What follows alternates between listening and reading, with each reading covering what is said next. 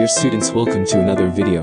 Hope you are doing okay and ready for this session of learning. This video is on BMAT Section 2 Chemistry, Separation Techniques. Let us have a look at the learning objectives. Now, let us begin. We know that some liquids mix with each other in all proportions. In other words, they have infinite mutual solubility and are said to be immiscible.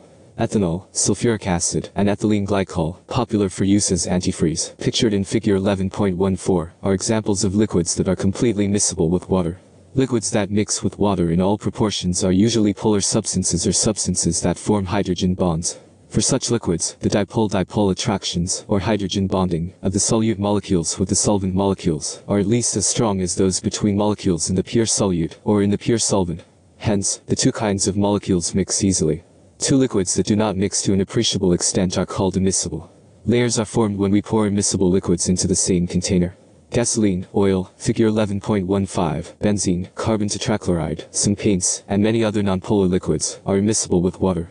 The attraction between the molecules of such nonpolar liquids and polar water molecules is ineffectively weak.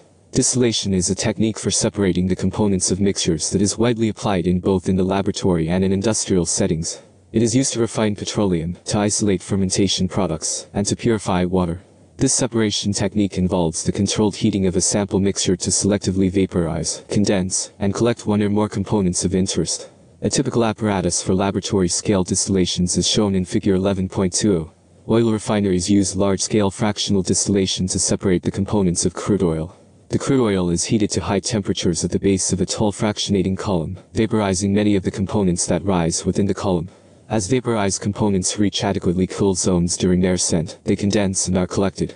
The collected liquids are simpler mixtures of hydrocarbons and other petroleum compounds that are of appropriate composition for various applications, e.g., diesel fuel, kerosene, gasoline, as depicted in figure 11.21. Paper chromatography is used to separate solutes that are dissolved in a solvent using a paper. The retention factor value, RF, is calculated by dividing the distance traveled by the species under investigation by the distance in which the solvent has traveled. Separating funnel.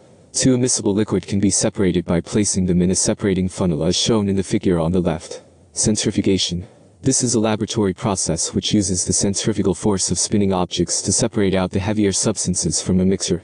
Filtration. A piece of filter paper in a funnel can be used to separate a mixture of sand and water. Heating evaporation. Sometimes, heating a solution causes the water to evaporate, leaving the other part of the mixture behind. You can try this using a salt solution. An impure solid is dissolved in a solvent, and then heated in order to separate by crystallization. Paper chromatography. Purity. If a substance is pure, it will produce a single spot, whereas an impure substance produces multiple spots. Thanks again, dear students. The next video is on acids, bases and salts.